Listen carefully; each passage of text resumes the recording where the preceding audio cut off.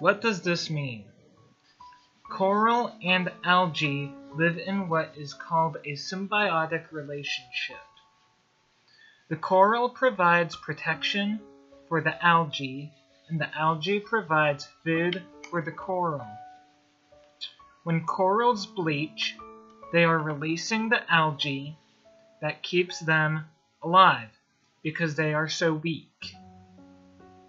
This turns the coral white. If left like this too long, the corals will die. What are the causes? Rise in temperatures, pollution, overfishing, and man-made damage to reefs are some of the reasons that corals may bleach. Why should you care? Coral reefs can be considered a canary in a coal mine. When they start to die, they are an indicator that the whole ocean ecosystem may be in peril. 85% of people depend on fish for their main source of food. Corals also play a big role in the world's fisheries. Corals are the most diverse habitat in the world.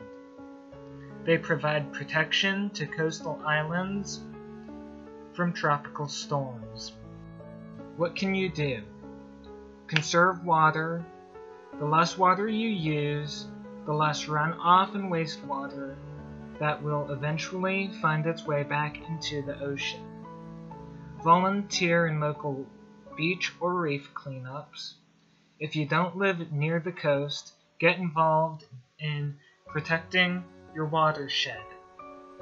Become an informed consumer and learn how your daily choices, like water use, recycling, seafood, vacationing spots, fertilizer use, and driving times can positively or negatively impact the health of coral reefs.